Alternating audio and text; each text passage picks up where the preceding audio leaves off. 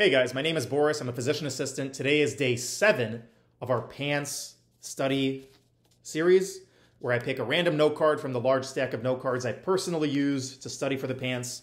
Today's note card, today's question is going to be A1C, hemoglobin A1C values for prediabetes, diabetes, and the A1C goal of treatment. All right, so I'm going to give you guys a couple of seconds to think of the answer. The A1C values for prediabetes, diabetes, and then the goal of treatment, where you want the A1C to be for a diabetic that is being treated with medications, and lifestyle management for diabetes, where do you want their A1C to fall? Give you a few seconds to think of an answer.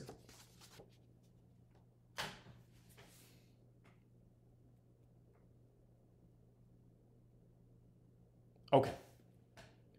So, prediabetes, hemoglobin A1C is anything over 5.5%. Diabetes is going to be anything over 6.5%. Goal of treatment is usually, every provider is different, but usually people like to keep the A1C between 6.5 and 7. Now, quick explanation of that. Why would you not want to keep it lower? Isn't the lower the better? Kind of.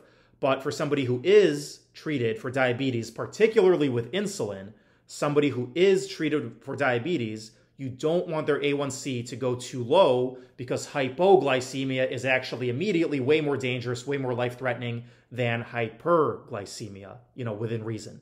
Obviously, diabetic ketoacidosis is life-threatening, but most people are not going into that. However, it's pretty easy to put somebody into hypoglycemia with certain medications, particularly with insulin. So, again, the cutoff for prediabetes is anybody with a hemoglobin A1C over 5.5%. Diagnosing diabetes is somebody with A1C over 6.5%. And the goal for treatment, if you're treating somebody with diabetes, the goal is going to be to keep them around 6.5 to 7%. Also, one little bonus fact, diabetes requiring insulin is somebody with an A1C of 9%. So you test somebody's A1C, you diagnose them with diabetes, it's already over 9. They're probably going to be requiring insulin, not just metformin and some of the more gentle treatments. If they're over 9%, it's usually time for insulin. Okay, so just one more time, prediabetes, anything over 5.5%, diabetes, anything over 6.5%, goals of treatment usually between 6.5 and 7%, and then diabetes requiring insulin for management is going to be over 9%. See you guys in the next video.